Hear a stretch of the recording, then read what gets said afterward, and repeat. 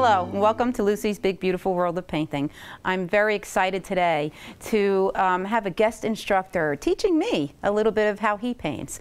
And his name is Kyle Lee from Kyle Lee Studios in Jasper, Florida. And I'd like to welcome Kyle to the show. Thank you. Happy to be here. Great. So today, I'll just start off by saying we're using a Sunbelt Manufacturing canvas from Sunbelt Manufacturing that Kyle loves to use. We're using Gamblin oil paint, and Gamblin was nice enough to sponsor us today and send us a whole lot of paint to paint this painting with. And I'm going to have just Kyle get started, and we are using the Wilson Bickford signature brushes and palettes. So go ahead, Kyle. Sounds great. Okay, today we're going to make a nice little mountain scene with a big tree and some rolling mountains.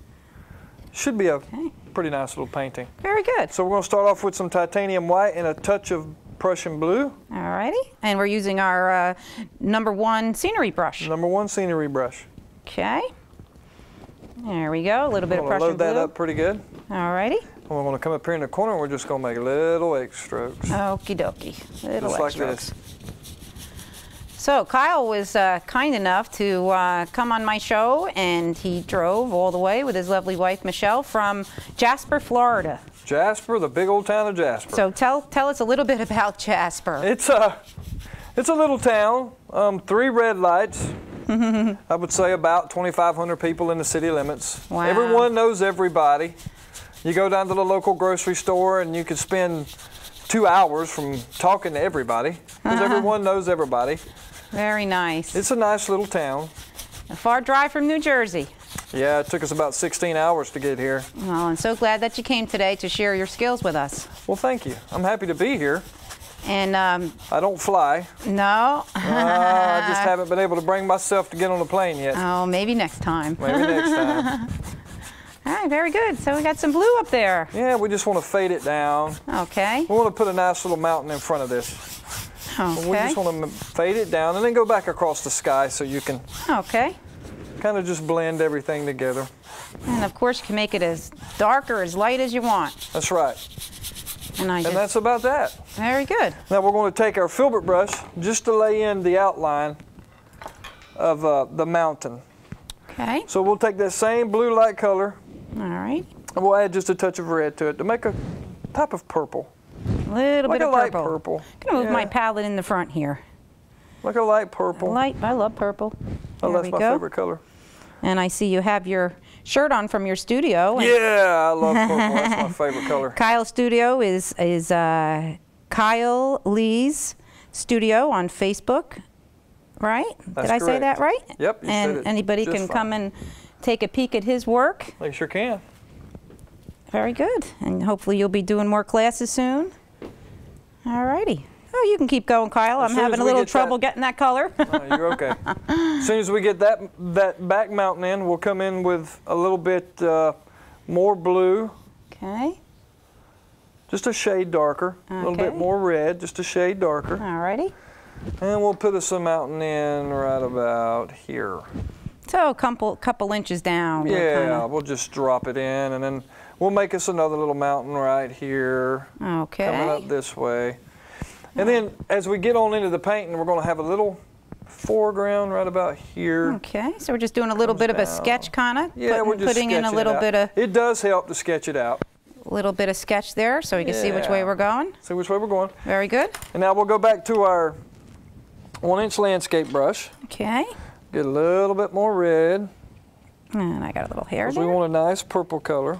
Alrighty. And we'll just start putting in this back mountain. Okay. Just kind of scrub it in. About like that. Oh, I'm finally getting a little purple color. There we go. As we get closer to the mountains, the top line of the mountain, we'll do that with a filbert brush because we don't want to go back into the sky. So you mean to neaten that up a little bit in the back there? there? To clean it up, yeah. Very good.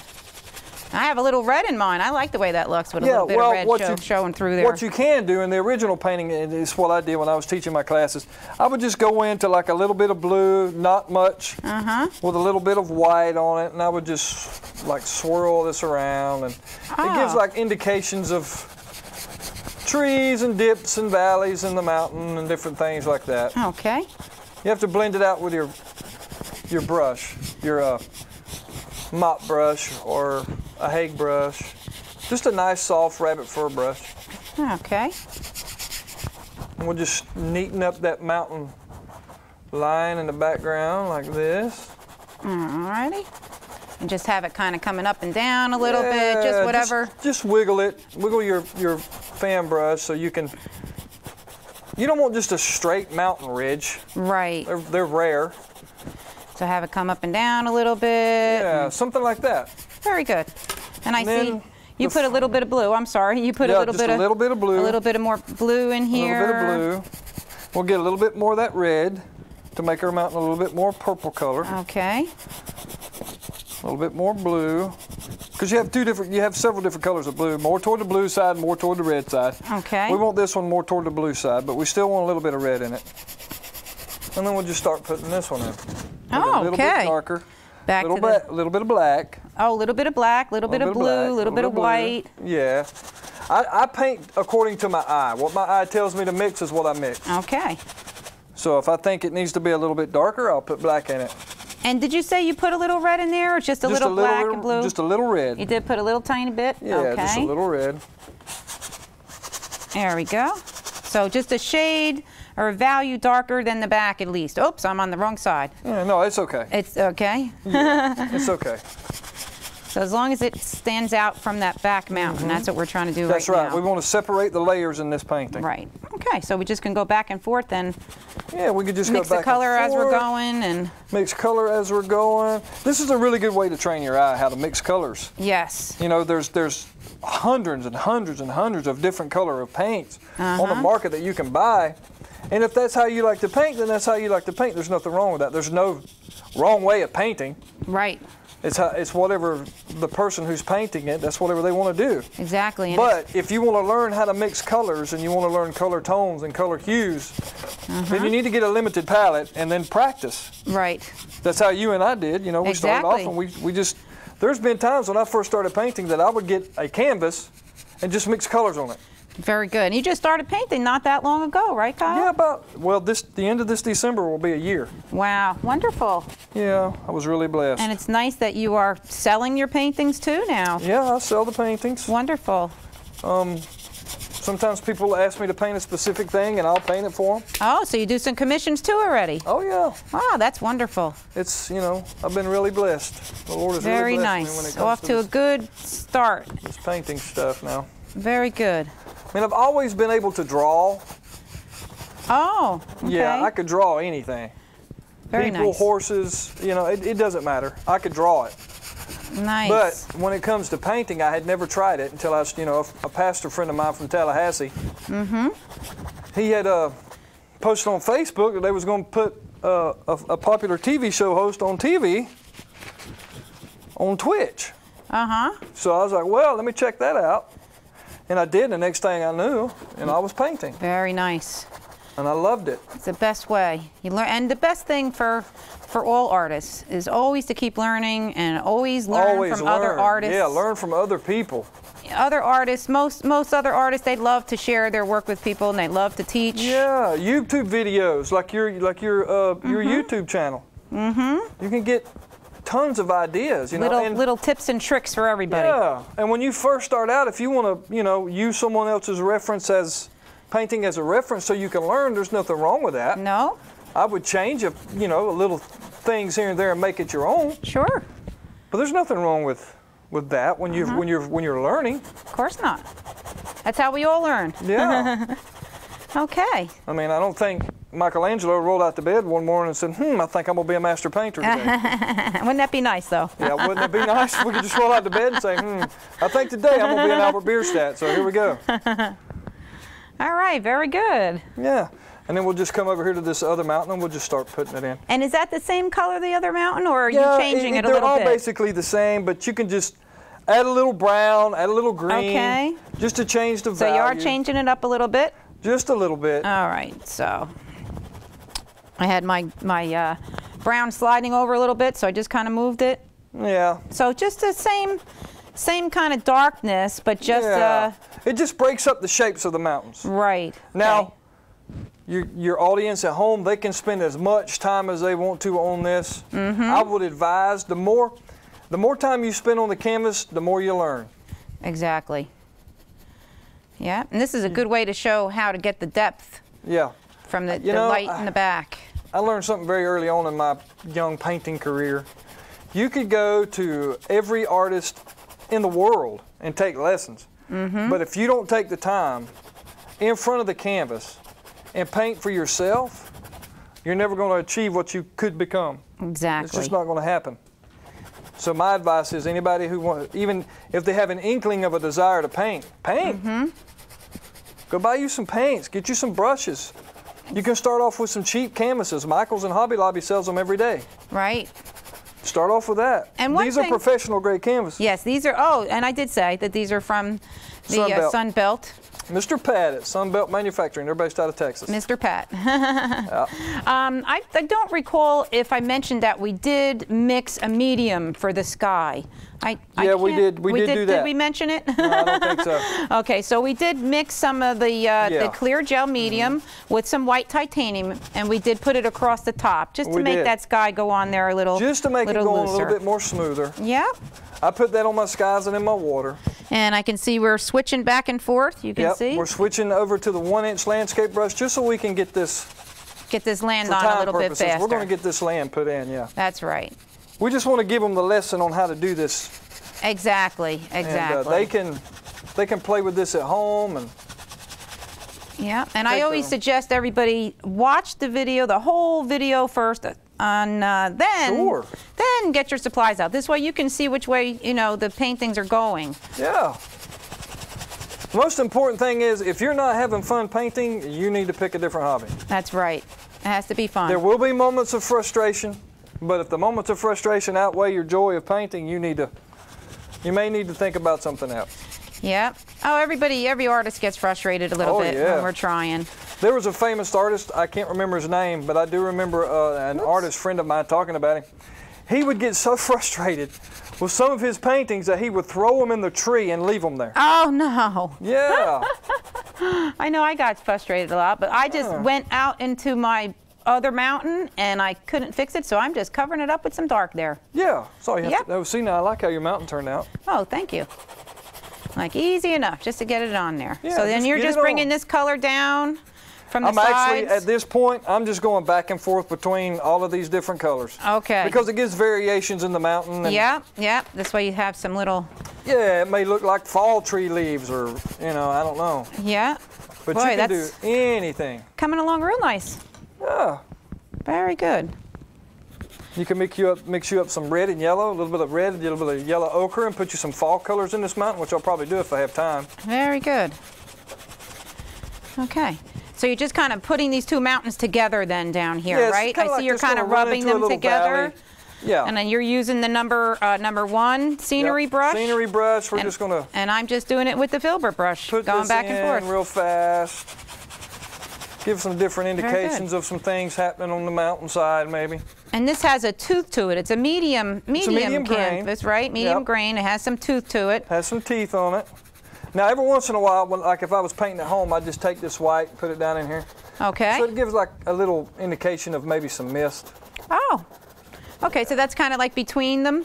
Between the mountains, because you do want some separation between them. Okay, good idea. Have a little mist in there. And then I'll take that same old landscape, number 1, and I'll just fan all this out as best I can. Very good. Okay, I'm going to need a little more to separate there. Yep.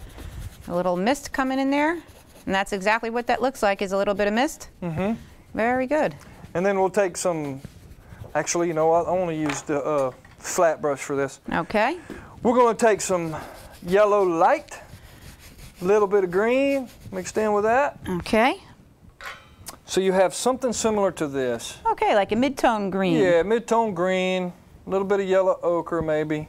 Okay, so yellow light, the sap green, a little yellow ochre. And we're just going to start, let me get that hair off of there. We're just going to start putting this grass in here. Okay. Actually, that's not, we'll use the 1-inch landscape Go back brush. to the landscape brush, right? Yeah. Since it's a little bigger? Yeah, we don't really need the detail until we get the foreground in. Okay. Or the underpainting in. once we get this underpainting in, then we can really take off with it. And if it's a little dry, I can dip a little in this medium, right? You can Just use a little? medium. You can use the clear gel medium from Gamblin. You can use paint thinner. Little tiny bit. Just a little bit to make the paint move a little smoother. Yeah, because I just put a little bit on. That seems to be going a little bit faster. Yeah, I really like Gamblin oil paints because to me they're butter smooth. Oh. They just smooth so, in my opinion, they just smooth so good on the canvas. Butter smooth. He said it's butter smooth. I do love butter. Butter smooth. When I'm painting at home, I'll use a little bit of thinner and the clear gel medium at times, and only experience is going to teach you when you need to do that. Exactly.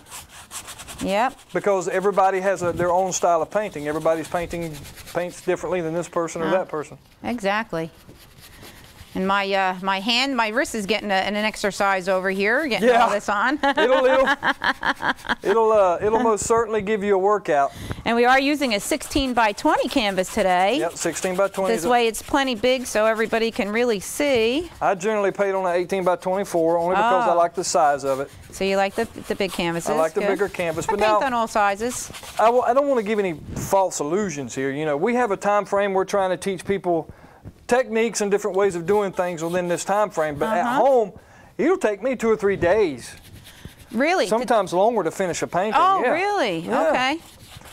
Now I know usually, you know, I'm a pet portraitist, and my pets. They're beautiful, by the way. Thank you. My pets are what take me a long time. Landscapes, I'm pretty quick. Yeah. Well, it all depends on the detail. Yes. How much detail do you want to put in that painting? Exactly. And I'm what I call a detailist. I love the details. That's very good. That's what makes a painting.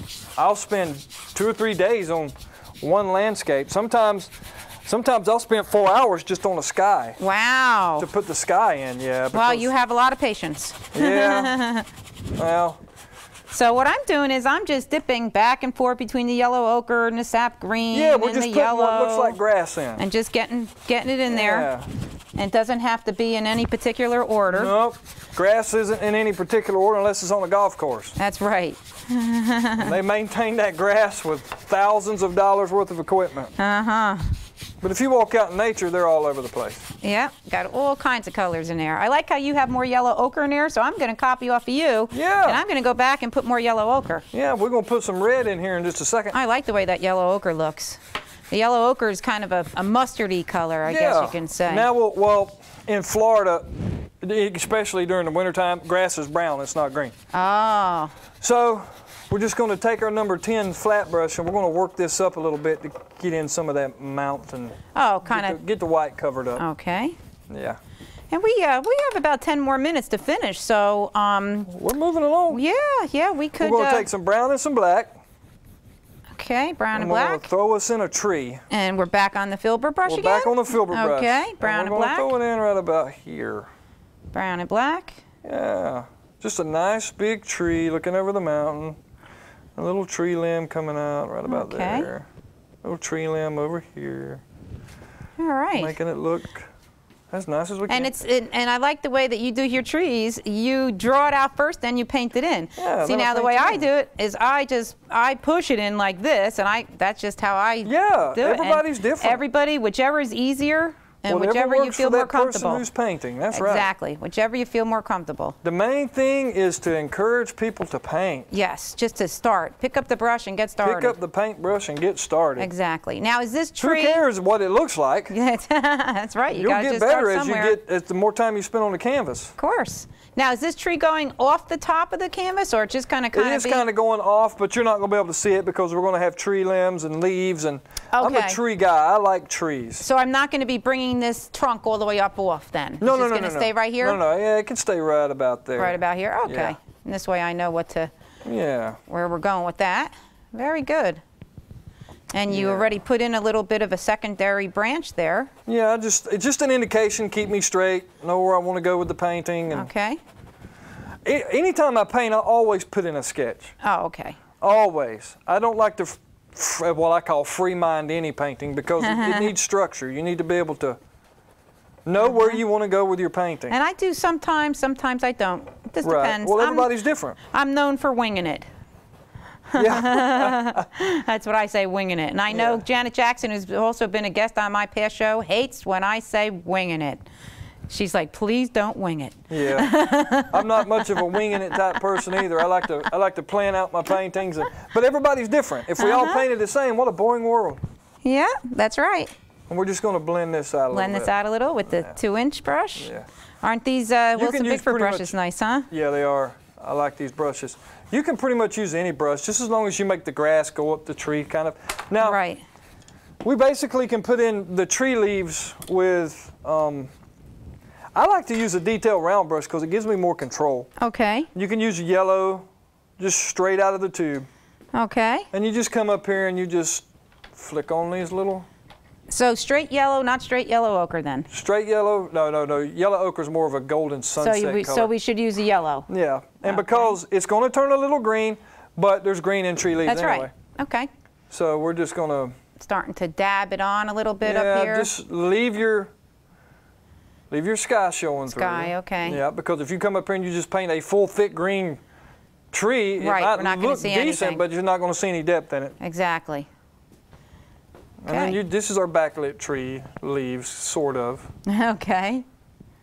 If we had more time, we could really, really make it look detailed. Of course, but at least we're getting the lesson. We're getting the idea. And yeah. I love the way this purplish color, you see blue that and really purple, turned out good. And the mountains in the front, yeah, and that's what we're trying to teach, right? You did a great job on that. Good, thanks. And then we just go back in with green. With just some sap green. Just some sap green. And just kind of swish it and move it around. At home, when you have the time, because this is a wet-on-wet canvas and a wet-on-wet technique, when you start painting your leaves, if you come in here like this and you just start working it back, it'll automatically fade to a different color. Right. In other words, you're letting the paint run off your brush before you go on to get more paint. Yeah, so you will actually have 3 or 4 different values in that tree. Right. Very good. Just by letting your paintbrush run out of paint, and that green will mix with that yellow, and then you can come in with some black, and you can give some depth, and just various different things like that. And then the shape of this tree is however you want to make it.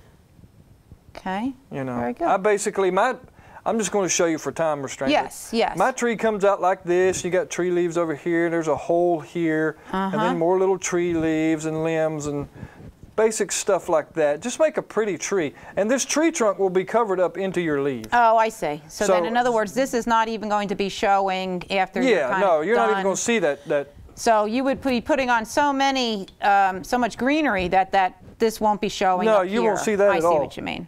And then, you come in with some brown and some white. I get you. Because if I put this in real thick like this, then I'd be covering that whole thing up. Yeah, and then you just work up the side of your tree for highlights. So now we're on the fan brush. Fan brush, number 3. Yep. I usually use a number 6 and number 4, but you come up this way, and the more you work this paint, the thinner it'll get. And it'll look more realistic. Right. So this is going to be like the... Very light touch. And this is the bark showing of the tree. This is the bark. Very good. And then if you want to cool that down, give a shadow color, you just go in with some blue, some white, and you give it a shadow color. I see. Shadow colors on trees gives more of a rounded illusion. Right, make it look a little rounder. Yeah. Okay, and that goes right out into that grass down there. Sure does. And then to add a little color into the painting, you can mix up some red, some yellow, and you just come in here and just flip it around. So now you're just using your flat brush with just some a flat brush. You said red and some yellow. Red and yellow, give little tints of color. I got to get used to that red. Yep. Tints of color I see. and so some you're grass. just kind of putting a little... You can also use it. I'm skipping around here. Yeah, that's okay. No, that's fine. Skipping. That's fine.